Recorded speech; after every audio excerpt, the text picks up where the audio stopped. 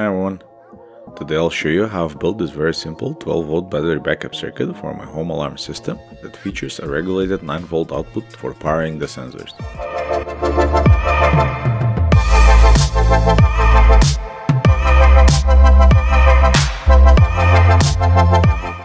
I recently purchased a wireless alarm system for my home that uses 9-volt batteries for the sensors. However, while building the house, I've already installed the wiring for the wired alarm, so I decided to centralize the power for the alarm and power the sensors from there. This way, I will not need to replace the batteries every few months and the entire system can be powered for quite some time in an event that power is cut to the house.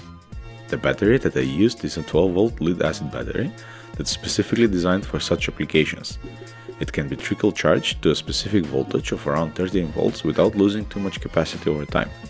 Mine is 7 amp hours, so in theory it can power the system for more than 48 hours.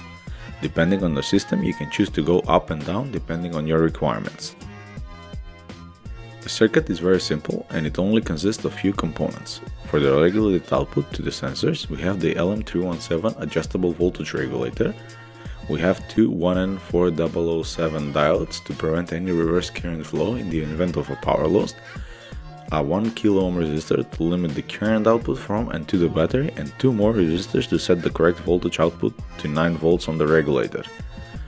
In order to calculate the values for the resistors, I use this handy calculator from Circuit Digest, for which you can find the link below.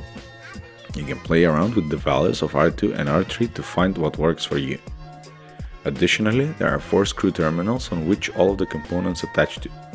J1 is for the input power source, J2 is where the 12-volt battery is connected, J3 is the 12-volt output for the central alarm unit, and J4 is the 9-volt regulated output.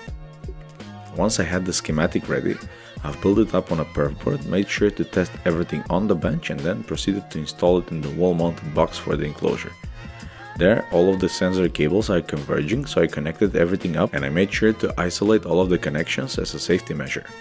To power the entire system, I'm using a 12-volt LED power supply that's been voltage adjusted to output 13.8 volts. I've been running the circuit for over a few months now and it has run without issues. It is easily adjustable to work with a lot more voltages, and you can add indicator LEDs or additional regulated power output if you choose so.